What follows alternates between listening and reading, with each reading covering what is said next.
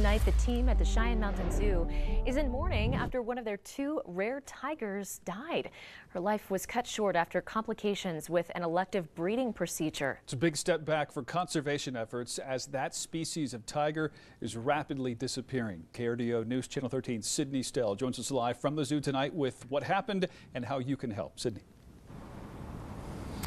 Conservation is a big part of the mission here at Cheyenne Mountain Zoo. That's why last Thursday they tried a procedure to breed two of their tigers, but the day ended in tragedy. 1 second they're there and alive, and the next second they're not, and so that's a pretty hard moment because we all knew what was lost. I mean, we knew what was at stake. Savelli was one of just a few hundred Amur tigers left in the world. She came to the Cheyenne Mountain Zoo about a year ago to help change that. She was supposed to breed with the zoo's other Amur tiger, Chewy, and after a few introductions that did not go well, it became clear that they'd have to do an artificial insemination procedure to help the tigers reproduce. With a large medical team on hand, things were looking good for Savelli after last Thursday's procedure. I had literally just left the veterinarian hospital where I had talked with the research staff, and I would say they were thrilled. I mean, the mood was very good. Just minutes later, though, everything changed. I started getting phone calls and texts and radio calls that said Savelli was in trouble.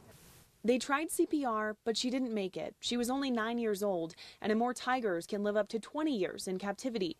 Her life cut dramatically short from a procedure that she technically didn't need. It's not lost on us that some people might view this as an elective procedure. But for the zoo's president and CEO, Bob Chastain, it was not elective. There was a lot on the line. Last year, across 3 endangered tiger species, 6 were born in captivity and 11 died. The numbers are simply moving in the wrong direction. On top of that, there isn't a lot known about helping tigers breed. The science isn't quite there yet. With tigers with such a small pool, they have a hard time learning everything that they need to learn. All the while, this shot clock is ticking. For now, the zoo's only Amur tiger left is Chewy, and the work to save his species continues.